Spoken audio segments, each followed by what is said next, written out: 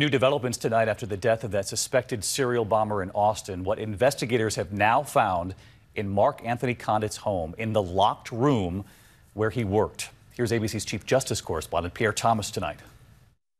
Tonight, as teams pour over the home of suspected Austin bomber Mark Condit, officials say police have found a locked room in his home used to make bombs, along with a hit list of potential targets and addresses. They went out to these residences and then swept them to make sure there were no explosive devices. It comes as new images surface of Condit buying electronic parts days before the first deadly package bomb exploded.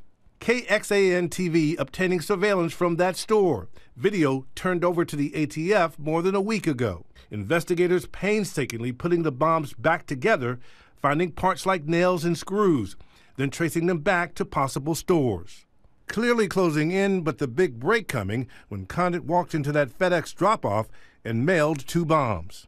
Police sharing details about a 25-minute confession recorded on Condit's phone just hours before that explosive takedown. There were indications that he stated in the video that he felt like we were getting very close to him. The 23-year-old repair technician had been homeschooled, dropped out of college, and was unemployed. His chilling final words, according to ABC affiliate KVUE, "I wish I were sorry, but I'm not."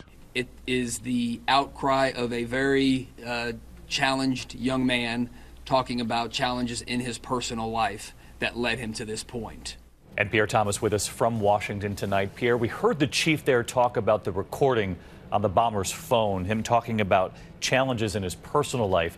His family saying they had no idea of the, quote, darkness in their son's life. And his mother had posted some very typical things on Facebook about her son.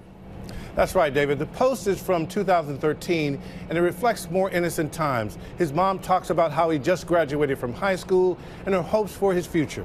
The family says they never saw this coming, David. Pierre Thomas with us again tonight. Hi, everyone. George Stephanopoulos here. Thanks for checking out the ABC News YouTube channel. If you'd like to get more videos, show highlights, and watch live event coverage, click on the right over here to subscribe to our channel. And don't forget to download the ABC News app for breaking news alerts. Thanks for watching.